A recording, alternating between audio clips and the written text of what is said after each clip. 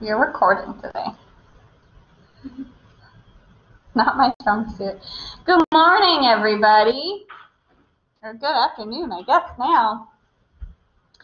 So, it's really nice to see everybody.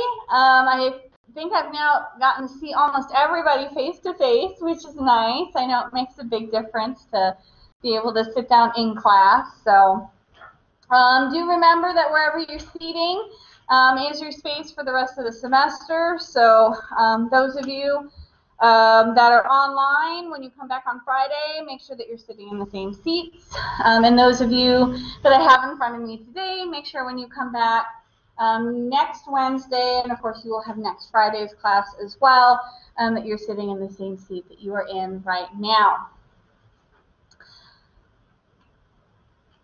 Okay, I'm already sharing my screen.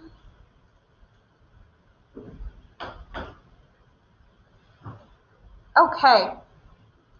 So, today we are going to go ahead and get rocking and rolling right into regular class. So, remember that most of the slides that I share, you have some version of them on our eLearn portal. These will be found right now under our lecture, which is the master class, or it looks this semester it looks like pufferfish.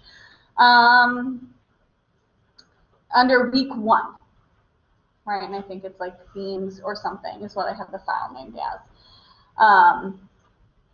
And so they're shown as red PDF files if you want to follow along with those. Okay. And everything looks shiny on Line Fallon? Great. Before we get started with actual content, there's one more thing that I want to talk about, and that is your email or message communiques with me or probably any of your instructor or TA types. And this is mostly for your sanity more than it is for anything else. And that is, the more specific that you can be in a message, the better. So whether you're calling, messaging at this point, or sending an email, the more information that you give in your message, the easier and quicker that you will get the help that you are looking for, or the defrustrationing, if you will. Giving me your name and what class and section you are in is really important, particularly at the beginning of the semester. I will eventually learn who you are, but right now I have 120 new students. And though I will probably recognize your name, which is not problematic, it will be significantly much more difficult for me to place what class that I know you from, right? So whether I have you in Bio 130, or I have you in ecology, or I have you in, so telling me what class you are looking for help for, particularly too, I need help in lecture, I need help in lab, will get you whatever you need much quicker. Now, I'm a little lucky where I have 4 sections of you guys, and in multiple groups, but I do just have the one master section, right? You guys are all on one big eLearn page. So if you're asking for a grade, it's not really a scavenger hunt for me to find you, and I'm only teaching one of the 4 lab sections.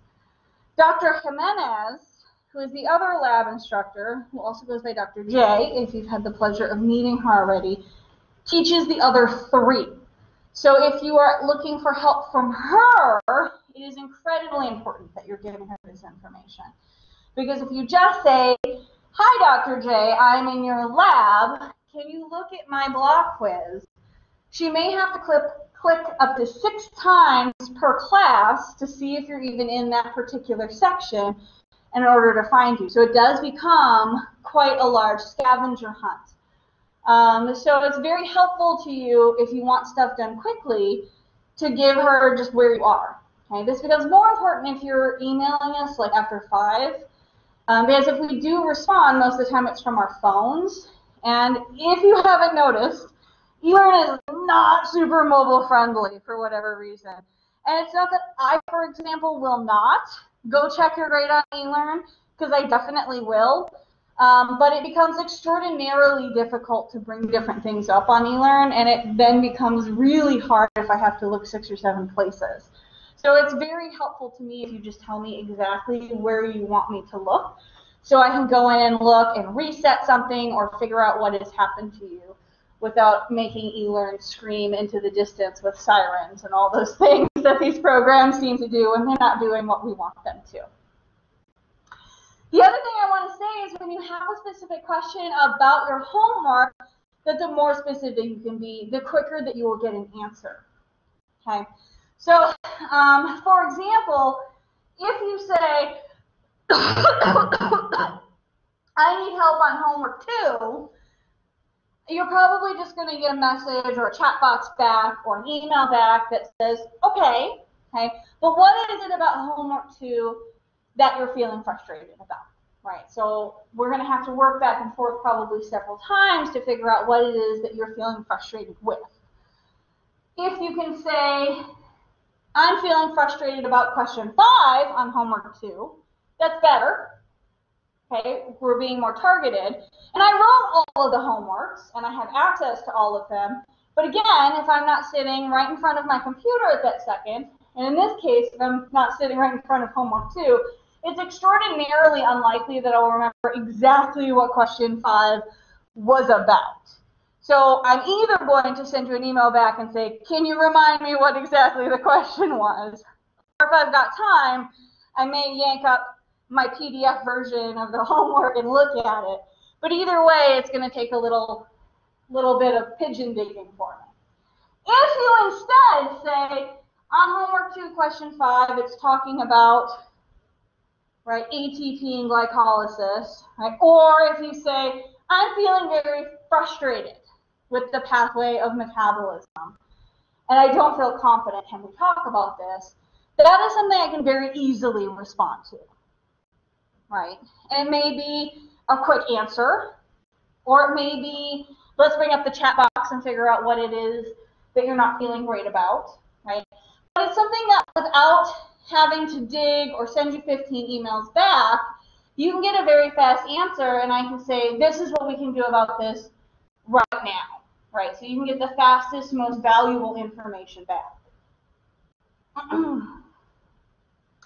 The same goes when you're emailing your TAs. Okay? So give them your name and whatever section you're in. Okay? And letting them know that you're a student in this class. Right? Because our TAs, both TA and tutor, so they're getting messages from lots of students, okay? As well as they're in classes of their own. So they've got students that they're doing group work with that they've just met, and so it's very helpful, again, if you're giving them information as they're meeting 80 new students as well. And for the same reason, be specific, right? Because they didn't, in fact, write all of the homeworks, very surprising, or the exams. They do have access to them, but it's a lot harder for them to get at them because they have to go through them through like our secret folders to get at the original versions, right? They don't have the same access that I do. So it's a lot easier for the TAs if you just ask the core question in order to get help. Okay? They are still very able to do all of those things, but the easier you make it on them, the faster and more information that you'll be able to get out of them.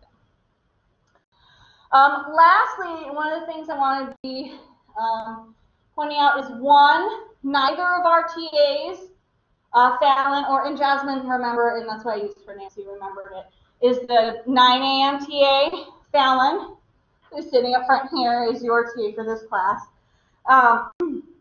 Neither of them can see the lab materials, right? They only have access to the lecture materials, okay?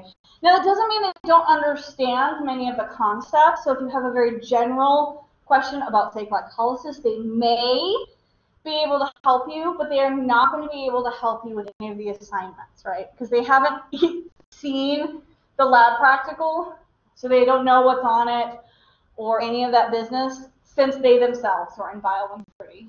And the test has changed pretty significantly in the last 4 years. So it's been quite a long time. And they can't go look at it, right? Because they're not in that eLearn page. So if you have questions about lab, your lab instructors are the best first place to go.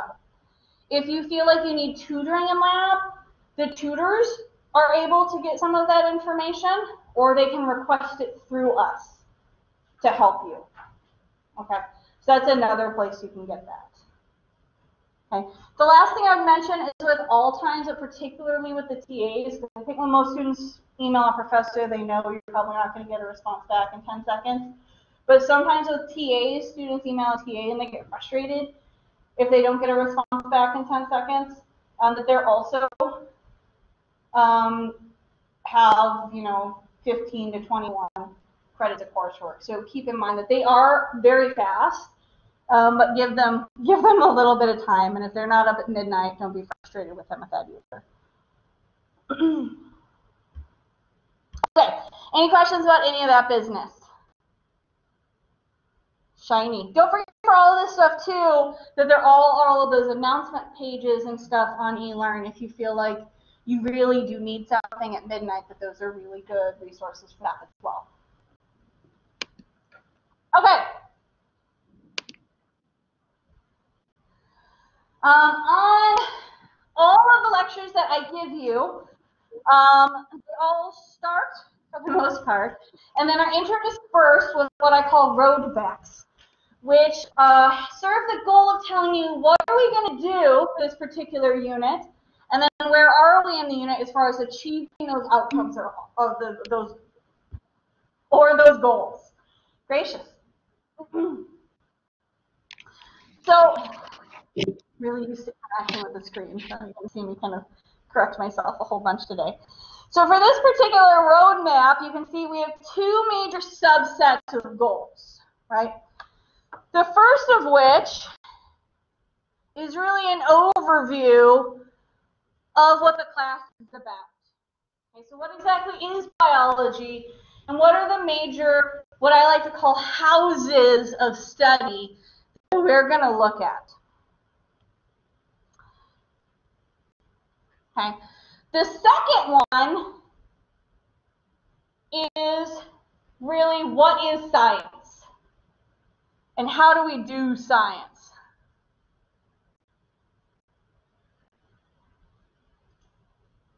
Okay. Which also works well for calling it practicing biology, because these are the same core ideas that are going to feed really nicely into what you're going to do in lab next week. Okay.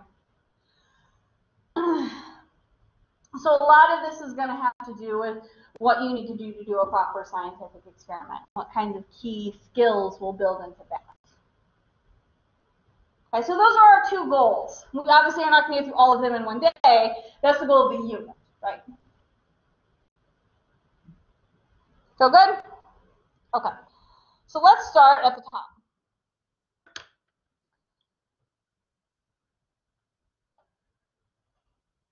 So let's, for once, use some fun tech.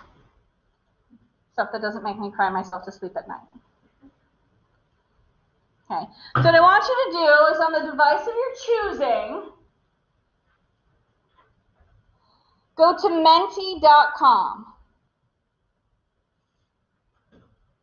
Okay, or if you're feeling very feisty, you can download the app. It's your level of commitment, my man. Okay.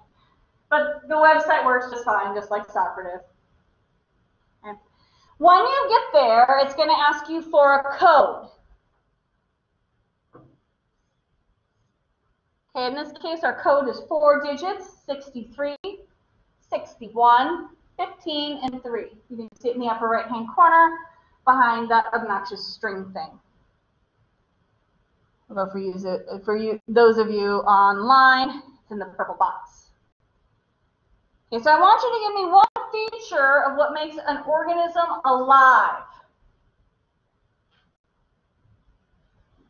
So how do we differentiate living organisms from non-living organisms?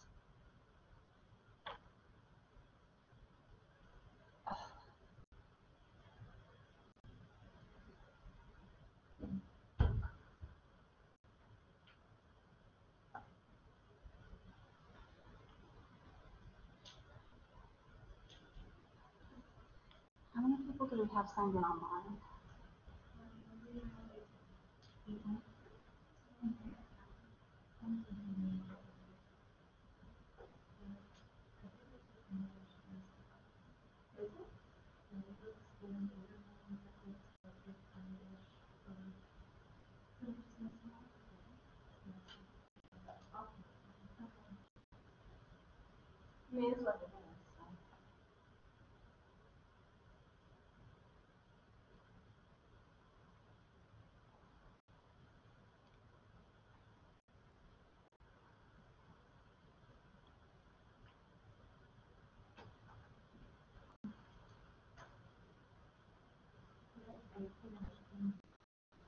I thought I split it in half better than that.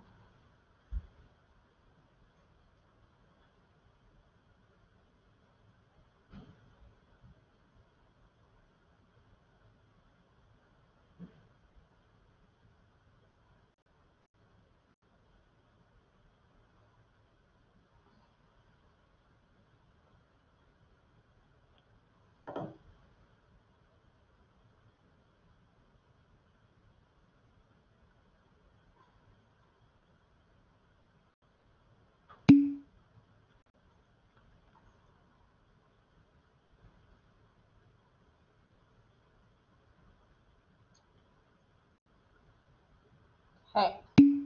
Give it a hot second before I interact with it, because when I start circling on here and things move around, it starts looking like a hot mess express.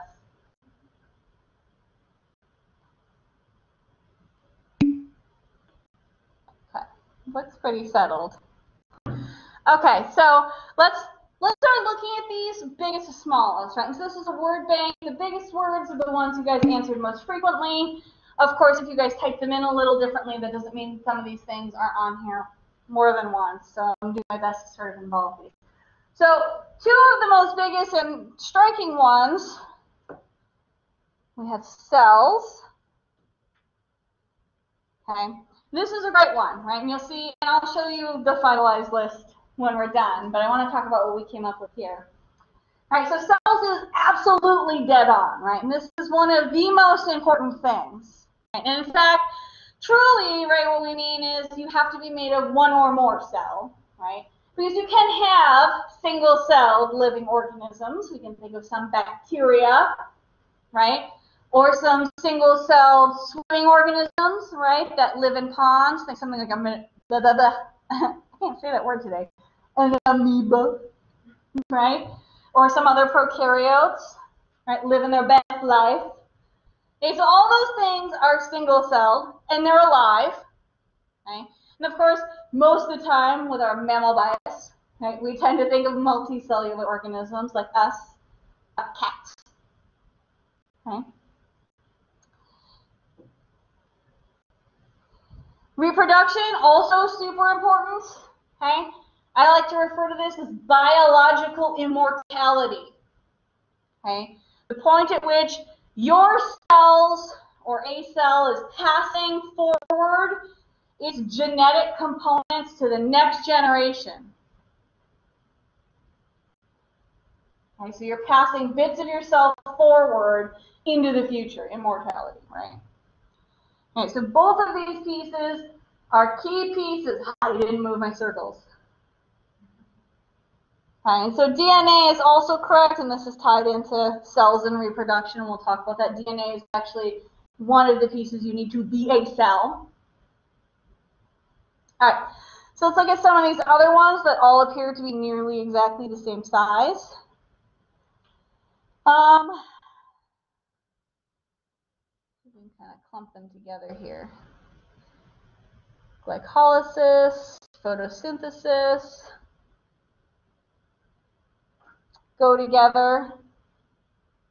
And anything under that pool if I'm missing them. So anything that ultimately has to do with, ooh, that was exciting, wasn't it? Energy, right? Okay, and energy is a fine, which is what you guys are sort of teasing around here, is a big pool. Okay, so the ability to both take in energy, okay, and that's really what we mean with photosynthesis, because it's a very plant-centric version. Okay, so I'm taking in an energy, in this case sunlight. If I was doing the animal version, maybe I'm a lion, I'm doing a zebra. Okay, I'm me, I ordered a cheeseburger. Okay, whatever it is though, I need to take in energy. Okay. Okay. And then if we think about glycolysis, okay, we're going to convert that energy. What we'll talk about is metabolism, right? But we're going to use that energy to do work in the body. Okay. What ultimately does can be very varied, okay? But something. Okay, all of the cells or bodies or tissues needs, depending on what scale it is. Okay, also see develop. Okay, this could be interpreted a couple different ways. All of them correct. Okay, I'm choosing to interpret this as growth. Okay, which is sort of the third step of the energy option. Okay, you would take that energy, you can convert it to doing things, walking, breathing, whatever. Okay, you can also use it to grow your cells, grow your tissues. Okay.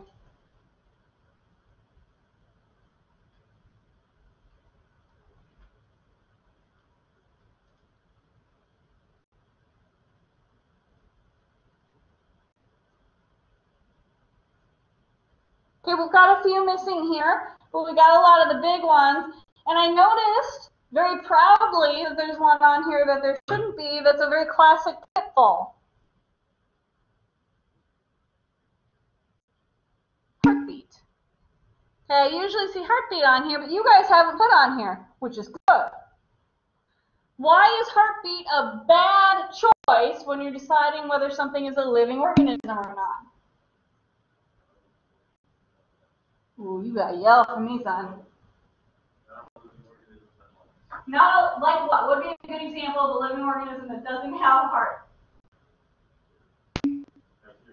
Bacteria. Bacteria don't have hearts, right? Good. Not even a common example, but dead on. Plants don't have hearts, right? Those also don't, right? So we tend to pick this, and most people did. You guys did a great job.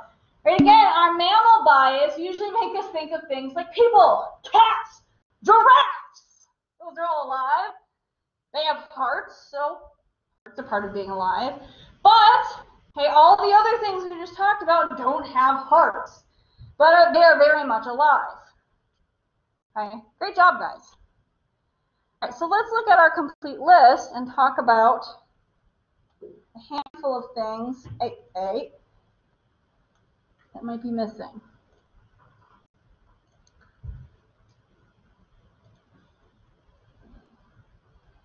There we go. Okay, so you can see on here, you got like 90% of these. All right, so there's our having one or more cell. Okay, here is our very complicated, all the things having to do to energy business. Okay, I need to take it in. I need to convert it. And remember this fourth one here, grow. That's how I was sort of interpreting your develop option, but I'm taking that energy in and using it, right, to increase my own tissue mass or cellular mass as appropriate. Okay, and here's our reproduction, right, passing on of that genetic component, right, from one generation to the next, right, to your offspring. There's lots of ways that can happen. It can be asexual or sexual, it doesn't matter. Okay, the key is that genetic information is being passed on to the next generation. Okay, so all I was missing here were 5 and 6. Okay, so 5, the ability to respond to stimuli. Okay, so we can interpret this several ways. Okay, so we could think of it as like I smell food, I move towards food. Okay, the lion stalking that zebra. I sniff cheeseburger, I go to cheeseburger. I'm hungry, I don't know if you can tell. Okay, this could also be aversion, right? I burn or feel heat towards my hand, I pull my hand away. Okay. Plants, right, bend towards and grow towards light. Okay. So all of that is response to stimuli. Sometimes it's quick, sometimes it's slow relative to your biological scale, but there is some kind of response system. Okay, and then adaptation. And we'll talk about this a little bit more here in a bit in detail as we look at our themes. Okay, but the ability to respond to your environment. Okay, so we can think about things like camouflage.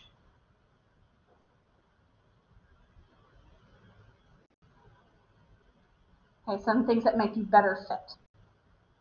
Okay, so in a bit here we're going to talk about our steampunk moths, and they'll be a really good example of adaptation.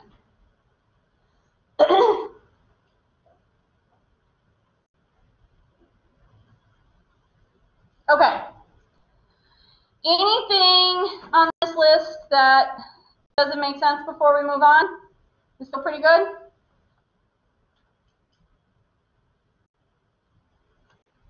All right. Clear off the crazy. Okay. Before we talk about our themes, one of the last things I want to talk about is the levels at which we can talk about biology. Okay? And so this class is ultimately designed to go bottom up. We're really going to build up an organism. Okay? We're not going to get all the way up to the biosphere by any sense of the means. Okay? But we're really going to work at building up an organism from the ground up to understand how things are made and how these things are interrelated. And so what we really want to look at is what kinds of questions can we ask ourselves as we're looking at these things, and what do we mean when we talk about them? And that's really important, right? So when we're talking about things like atoms and molecules, this is going to be one of the first units we talk about, right? These are really the building blocks of organelles and cell food, right? So we're really going to talk about carbohydrates and proteins, right? We both know that this is what makes up your food, but this is also what makes up the working mechanisms of the inside of your cells. And you can already kind of think in your head, well, if I eat more or less protein, or if I have a disease that breaks down protein, right? How does this affect how my cells work? Okay. Then we look at something like organelles. Okay, so organelles literally meaning many organs, okay, which are functioning within the cell. Okay, and that's how it works. These are many organs that are doing jobs within the cell. Right? So the first one we can think of is like a mitochondria, a powerhouse of the cell, right? So we can look at what are the jobs of each of these, and what happens if they overdo or underdo their jobs. Okay? We'll spend a lot of time looking at cells themselves. Remember, this is at its core, okay, the first level of life. Okay, we have single-celled living organisms. Okay, cells can bind together, work in cahoots, make multicellular organisms. Okay, create tissues and organs, your skin, your liver. Okay, we can start asking questions about what happens when they break down. Okay, so we'll talk a little bit about things like cancer. How does that happen? That's always a favorite unit. up till we get to talking about things like whole organisms.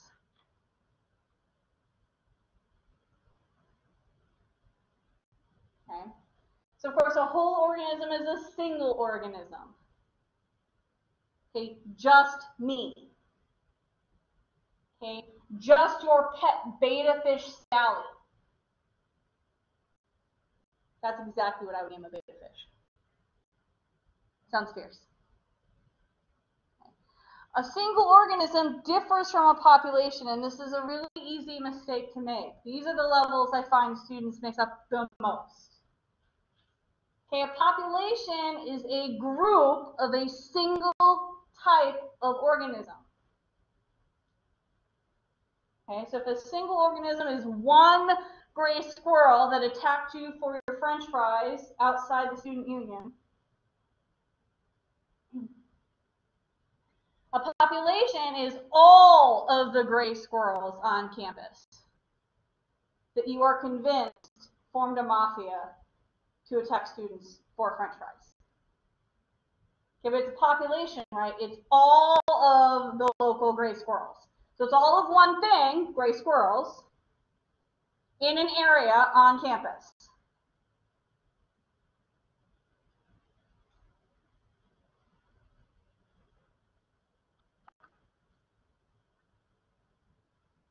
Okay.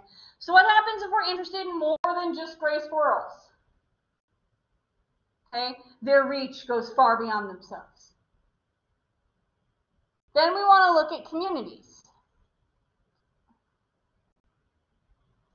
Okay, a community is all living things in a given area. So if we still are focused on campus, this is going to be the angry gray squirrels, okay, all of the people, okay, the different types of trees and grasses. I am not super great at plants, so we are going to just go in knowing that there's more than one species of tree and grass. Dr. Watson, please forgive me. Okay. All of the different tree chipmunks, right? Tricky gophers, technically. Okay, all the different insects and all that business that we pretend doesn't exist. Okay, everything that comes through here that we would add. So all of the different populations together form a community.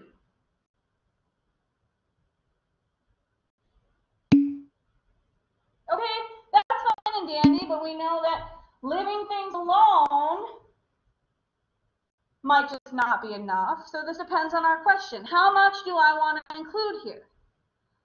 Okay, maybe the angry gray squirrels are stealing your food, okay, because there's a problem with where they're getting their food. So maybe we need to look at the environment, okay, the non-living portion. So if we're going to include things like the soil, or maybe the Kanawha River, right, water is non-living, so we're going to expand this up to non-living things. Then we call that an ecosystem. And this would also perhaps include things like sunlight and rainfall or whatever else. Okay, anything non-living in this space that you're looking at.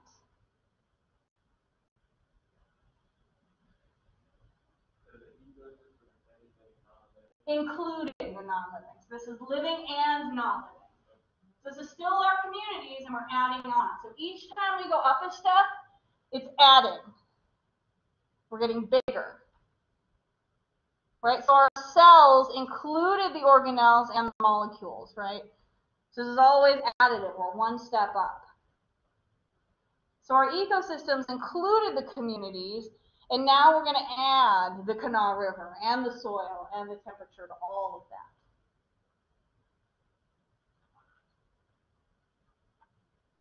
Is that more clear?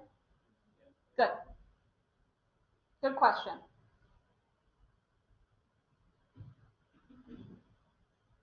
Okay. Now, if we were to go as big as possible with this, okay, our real question is how are all things interconnected? We could go global, okay, the biosphere. Okay, so like this summer, when people were looking at how the dust from the Sahara, okay, was crossing the ocean and landing and fertilizing in Puerto Rico, okay, that was a global question. Okay, we're looking at intercontinental connectivity. Say that 5 times fast.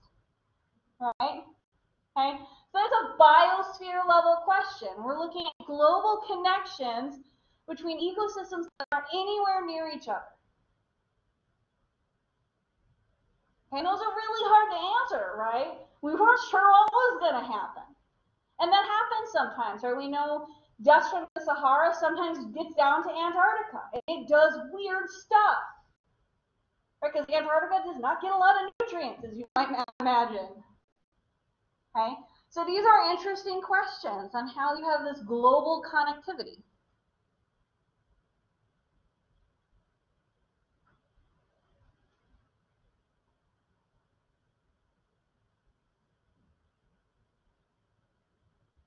Okay, any other questions about this? Okay, my best recommendation is to really focus on the, woo! Don't play me. I know I have pictures in there. They're not for me. Hey, is to really focus on these. I find that the organism level up is where students kind of get them the most flip-flopped because it feels a little less intuitive.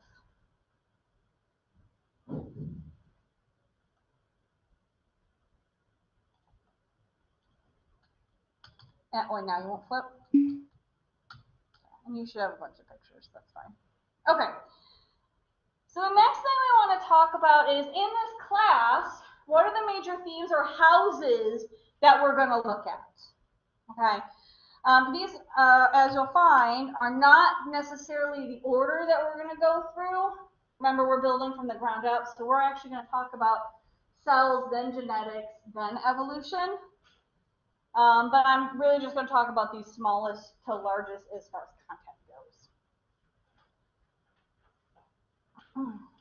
Okay, so let's talk about evolution first, because we've actually already touched on that, and I said I want to tell you about my steampunk mods. So that's the first thing that we're going to talk about. I love my steampunk mods. Okay, so evolution. So we've all heard this bit before, probably, in a way that always feels sort of very vague, gets regurgitated out of a textbook. Okay, and I think always just, for some reason, feels just like this side of intangible, right? So the key behind evolution is its goal is to look at, okay, how organisms are connected. So we're looking at how they're coming from this common ancestry. And the way we do this, classically originally, was from looking at fossils. Okay, now we have modern texts. We can look at things like DNA and RNA. And we'll get to spend a little time in class looking at that, because we'll look at DNA and RNA. So we'll get to see how all cells start and stop exactly the same way. And it's really cool. And while it is really cool, this still sort of feels this side of like really hard to understand, right? It doesn't feel intuitive. Okay. So when I look at evolution, right, I like to look at stuff that doesn't feel like we're staring at dinosaurs that did this thing over millions of years, and it feels like it's really intangible. Okay, so that's, I mean, we're still going to talk about this, but what I really want to focus on today is something that's much more tangible and easier to understand. Something that occurred over a much quicker time period, and is, by the way, way cooler. Okay, so this is where my steampunk mod is coming. Okay. So the key here is that while all of this is true, okay, in addition to this, evolution can occur over contemporary or single human lifetime time spans. And so the one I'm going to talk about occurred at the beginning of the 1900s, which is the literal steampunk era that everybody fell in love with. Right? So we all kind of know the steampunk era, right? London in the 1900s. Okay, the air is filled with this sort of sexy soot. in the air, which of course comes from the fact that London had just switched over to coal and fire burning stoves, which puts out this sort of black particulate. And this is a great point technically in history for people, because it made heat accessible to the common person. So people like stopped freezing to death, which is great. But bad ultimately for people and environments, because like you choke to death on the soot in the air. So yeah, it was a give and take. But ultimately what ended up happening, aside from this being this really cool sort of edgy feeling time period, is there was all this soot in the air. And so what this soot did is interact with the space around it. So around London are birch trees. And if you're not familiar with birch trees, these are trees that have white bark on them. Okay? And so the population of moths around London has some diversity, white and dark. Okay? Now, if you're a predator looking for your meal, just like you looking for a meal, okay, you're lazy. I know I'm lazy. I DoorDashed dinner last night. Okay, so we don't put a lot of effort into food. So if you have two moths sitting on a tree, okay, you're going to pick whatever moth is easiest to spot. So you have a white moth sitting on a white tree, and you have a dark moth sitting on a dark tree. Which moth are you going to pick? Which moth is easier to see? Which moth sticks out more? White moth on white or dark moth on white? The dark one, right? Because you have high contrast. Right, so dark on white's like coloring black on a whiteboard, but white on white's going to blend in. Okay? So our lazy bird oppressors are going to go through and grab the first thing they see. So they're going to grab all the dark moths. Okay? Now this is the simple reality. All of evolution can be summed down to one thing. If you're alive, you can breed and have babies. That's it. When you have babies, they tend to look like you, right? Like that's just a simple reality. So living things have babies, dead things don't. That's it. That's all it comes down to. So the white moths that are still alive get to breed and have babies. They have more white babies. The dark moths are dead. Okay, so most of the moths that were alive at this time were white, matching in with the birch trees. Enter steampunk. Okay, so all the soot starts covering our pretty white birch trees, turning them dark. Okay, this switches the game up for our moths, right? So instead, when the birds come through, now you have white moths on dark trees and dark moths on dark trees. So now our dark moths are hidden, and our white moths become the easy pickings for the bird oppressors. Okay? Now all the rules of evolution stay the same. White moths die. They don't have babies because they dead. Okay? Dark moths live.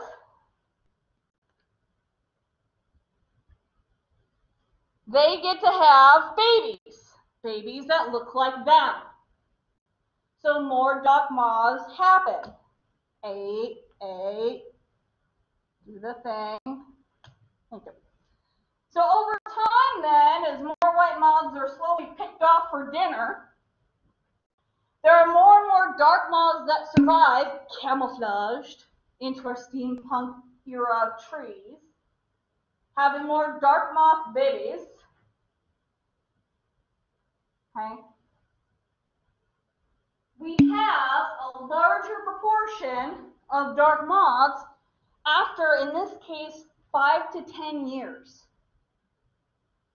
So quite quickly. And so this is what we mean by adaptation or evolution. Right? All that's happened is because living things lived and had babies, and dead things be dead. Okay? We just saw adaptation or change from not camouflaged to camouflaged.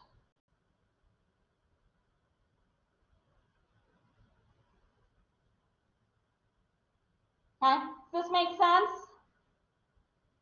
Follow along with my sexy steampunk moths. I love my steampunk moths.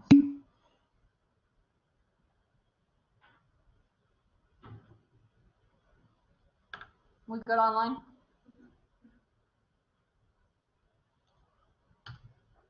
Man, eat me. Okay, so let's look at cells then.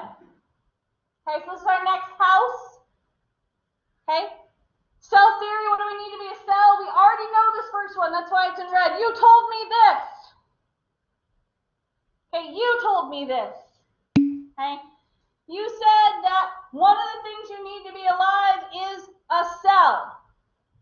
Okay, so you already told me that a cell is the lowest level of organization that performs life. Right, so here is our two-footed grounding. This is what we know. It's a safe footing. We feel good about this. Okay, so the only thing that's really new on here then is the black text. Okay, which is, then what does it mean to be a cell? Right? That's what we really need to define here. And you actually told me some of this stuff already too, right? You told me that DNA is important. Okay, so remember we already talked about being alive, which we know cells are.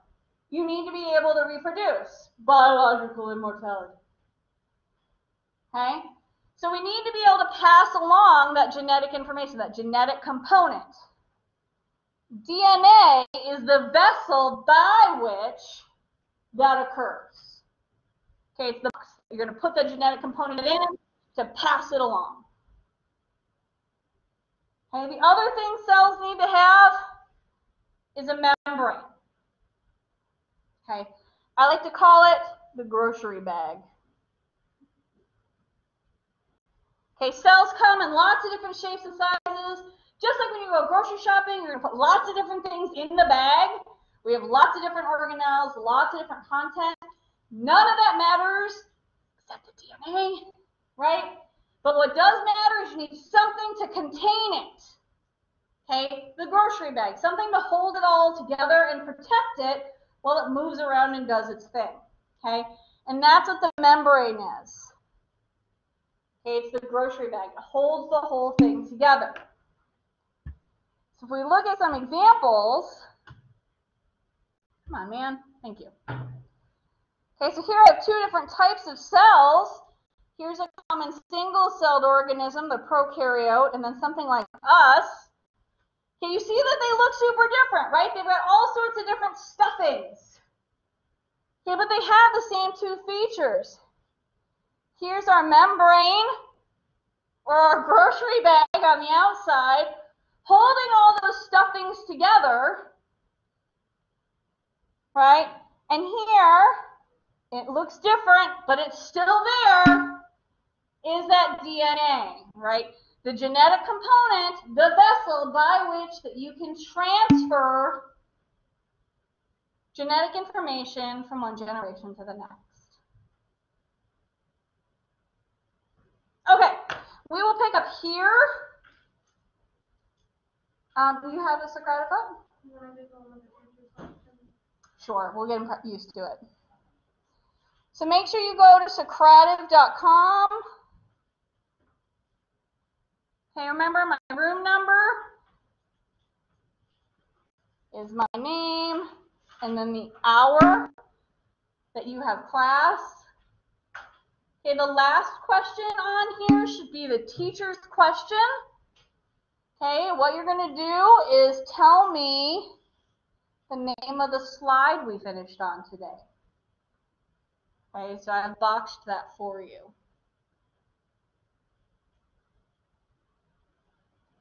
And when you have finished, the back two rows here can leave out the back door.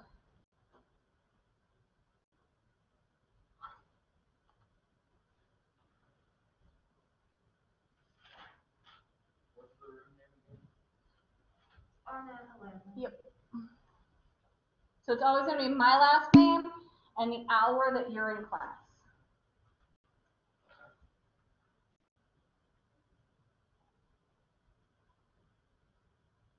Make sure when you put your name in that you're doing last name, comma, first name, right? That'll sort you.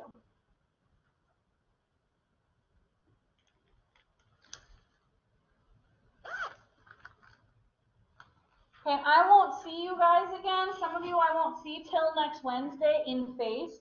Obviously you'll be online, but make sure that you don't feel shy online. So if you have questions, type them in. Fallon will ask them for you. You can speak, right? Or you can come get help.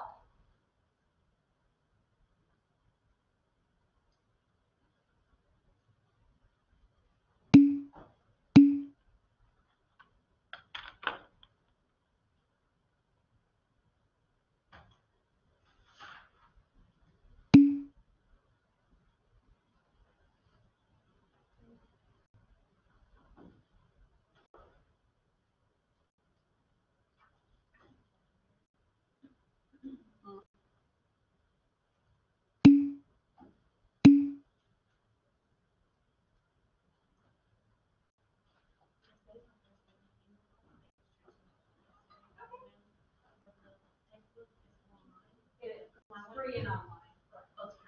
Yes, ma'am. Okay, so they should be able to both on the syllabus and on our first syllabus. Yeah, all the texts are free and accessible for that.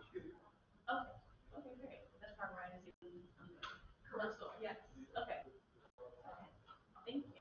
As the model on the collaborate, you get to the first recording on there, she's like super electronic access to the. Okay. I hope so. I didn't start the recording right away, so some of the stuff's missing at the beginning. She's Fallon, yeah.